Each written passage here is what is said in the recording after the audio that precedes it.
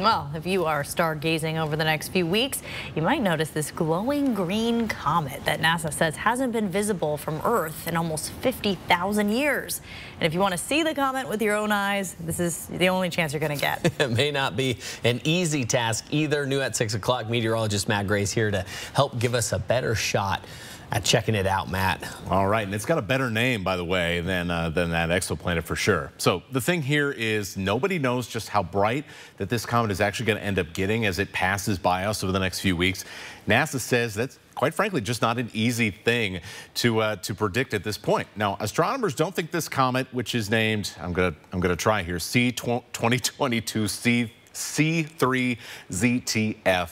Aaron did way better on his than I did, is going to be as bright as, is not going to be nearly as bright as the last comet that paid us a visit. That was Comet Neowise, which was a much easier name too, back in 2020. Now, any object in the night sky, it has what's called a magnitude. That is how bright it's going to appear from here on the ground. The magnitude for Comet ZTF is only expected to get up to around a 6. That is the very limit of what the naked eye can see. Now, it could get a little bit brighter than that before it makes its closest approach to Earth on February 1st.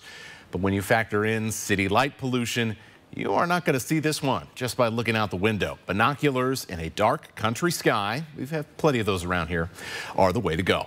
Now, the comet is going to increase in brightness for the next 3 weeks before it makes that closest path to Earth at the start of February, and it will dim very quickly after that. So this long window of opportunity here is actually a pretty good thing because, as you may know, it is pretty cloudy around here this time of the year, so we may only end up with, say, 1 or 2 clear nights where we can actually see what's going on.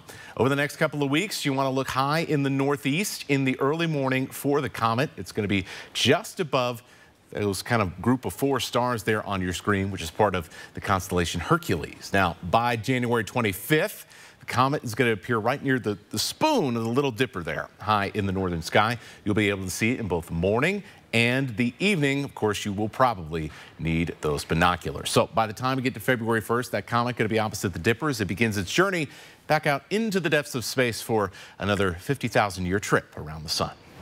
Matt, you just made my day. I have binoculars. I don't have a telescope, but and I know what the Dipper is. Yeah, we can all see this. That's awesome, Matt. Thank you.